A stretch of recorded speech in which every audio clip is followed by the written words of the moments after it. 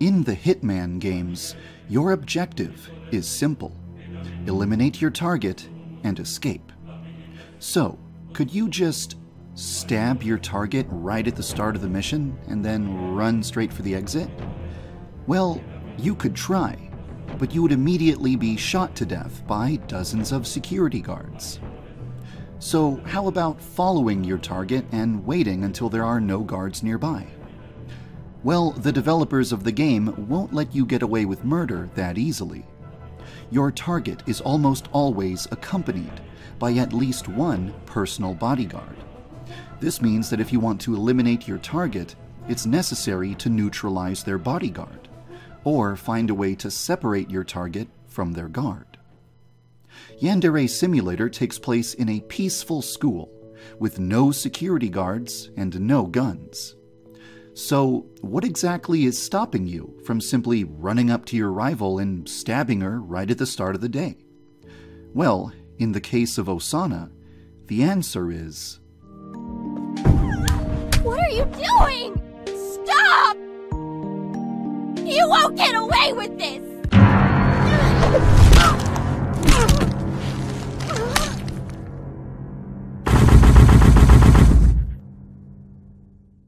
This girl.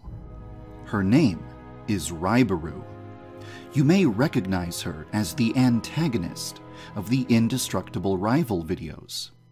This girl is the mysterious obstacle that I first mentioned back in 2017.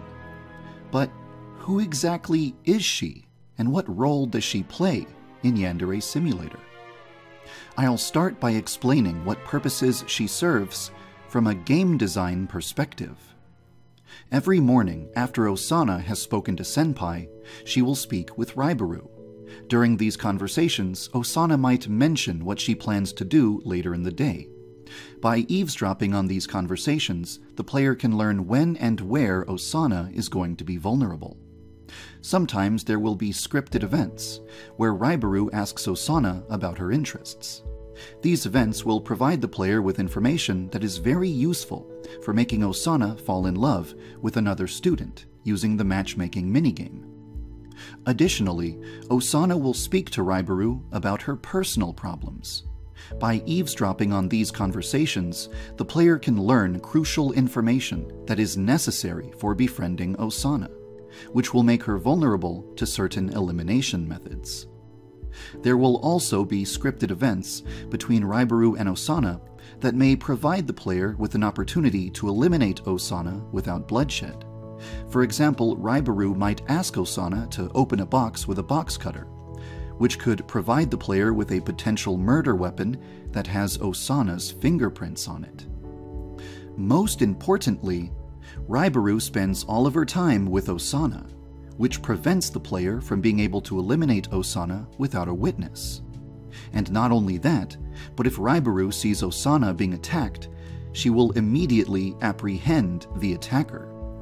This means that Raibaru essentially serves the same function as a personal bodyguard from Hitman. So what would happen if the player attacked Raibaru? What are you doing? Are you crazy? I won't let you hurt me!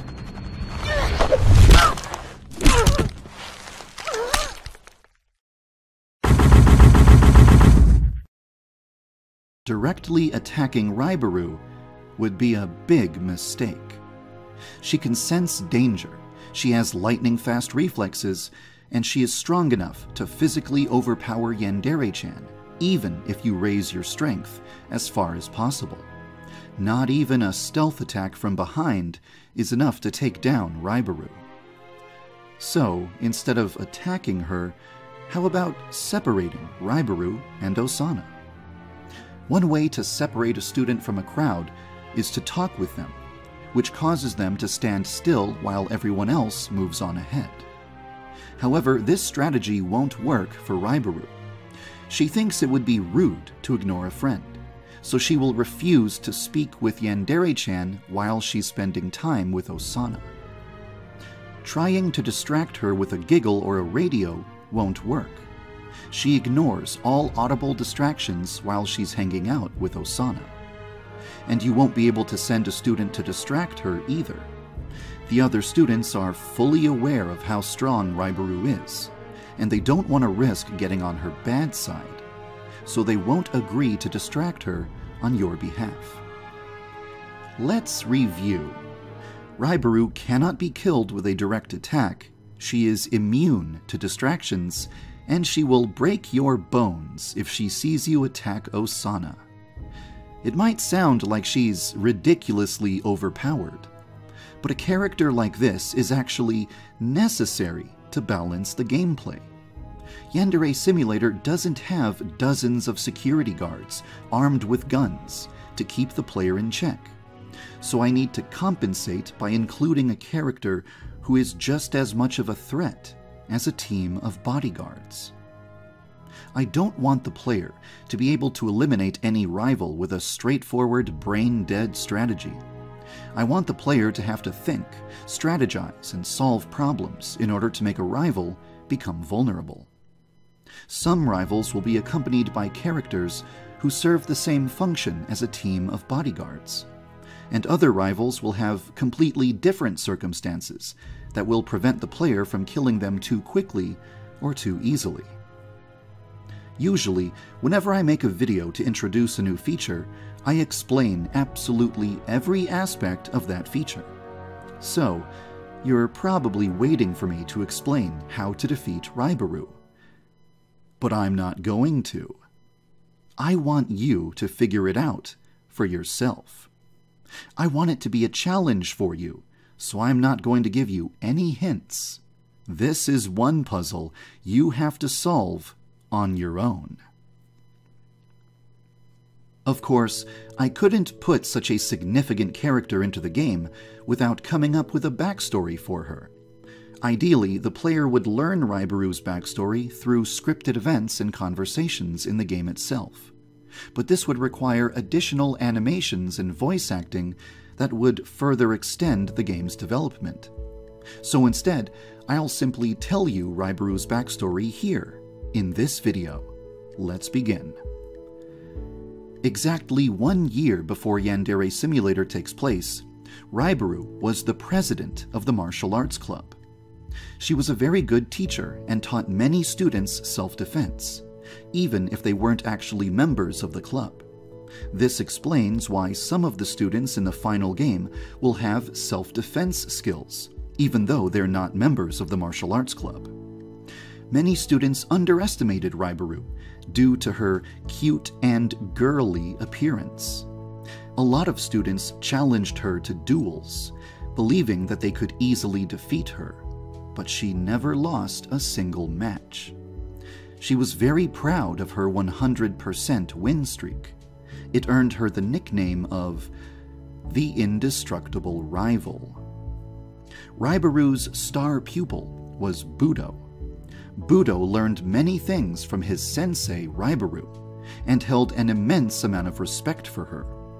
At the end of the semester, Budo unexpectedly challenged Raibaru to a duel. She accepted his challenge, and to everyone's surprise, Budo defeated Raibaru, shattering the 100% win streak that she had worked so hard to maintain.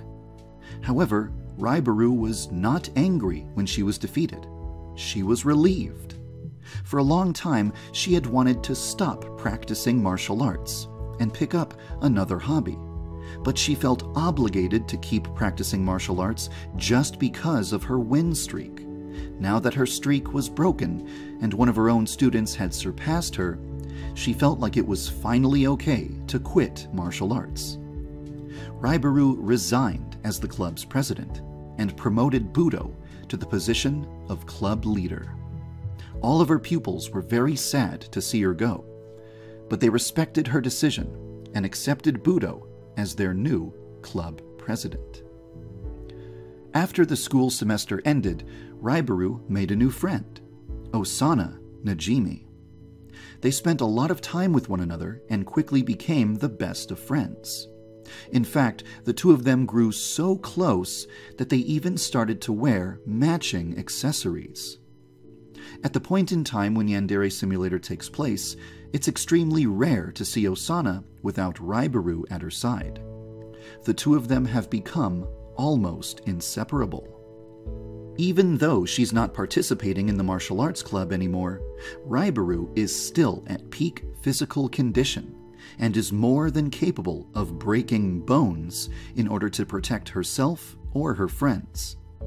This means that the safest place in school is at Raibaru's side. For a long time, I deliberately put Osana at the bottom of my priority list, because I felt it was more important to finish implementing every feature I thought the game required in order to be fun. In June, I finally felt as though I had implemented enough features to justify returning to Osana. So that's exactly what I did. I'm finally working on Osana again. It feels good. Kinda like an ancient prophecy has finally come true, or something like that. I'm thrilled to be at this stage of the game's development, and I hope you are too. Thank you for following the development of Yandere Simulator.